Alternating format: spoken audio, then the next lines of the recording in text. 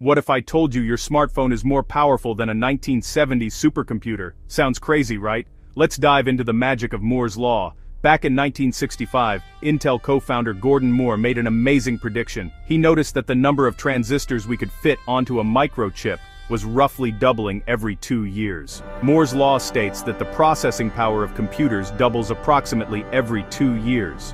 Crucially, the cost stays the same or goes down. The secret is the transistor, the tiny electronic switch that handles all your data. Engineers have gotten ridiculously good at shrinking them. We've gone from transistors the size of a thumbnail to ones only a few atoms wide. This law drives modern life. It gave us laptops, the internet, AI, and your Ultra HD camera.